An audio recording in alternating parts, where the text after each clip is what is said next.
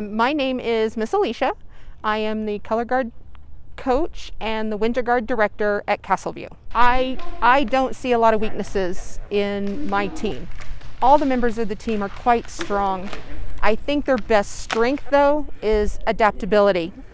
Every day, as we know this past year, it's been something different as to what you can do, what you can't do, where you can be, how close you can be, who can perform, who can rehearse, where you can rehearse.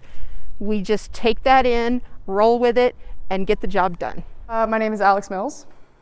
So my role is I'm the color guard captain. So right now we are working on, I think today is our final performance of our winter program, which is called Reach. The song is Reach Up to the Sunrise by Duran Duran.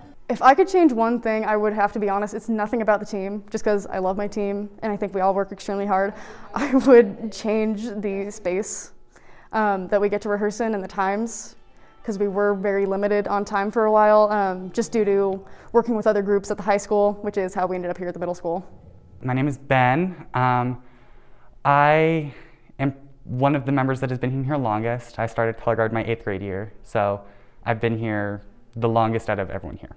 I think we're doing pretty well. There's very few things that we're actually struggling on. A lot of people don't actually know what color guard is. They're just kind of oh, you guys do this spin flag thing. We're just kind of I mean, yeah, sort of, but here's some more information about what we do. It's a lot of fun, but it is hard.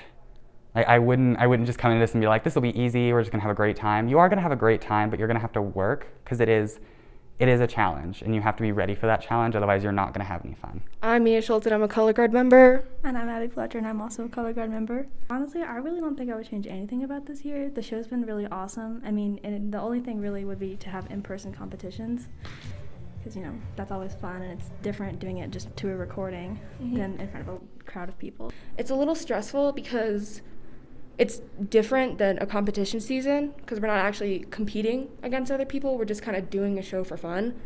And I think that's just different because there is no competition. It's just getting better against ourselves. Every year that comes up, and no matter what's given to us, I'm quite excited to see what the Castleview Color Guard and the Castleview Winter Guard are going to be able to produce.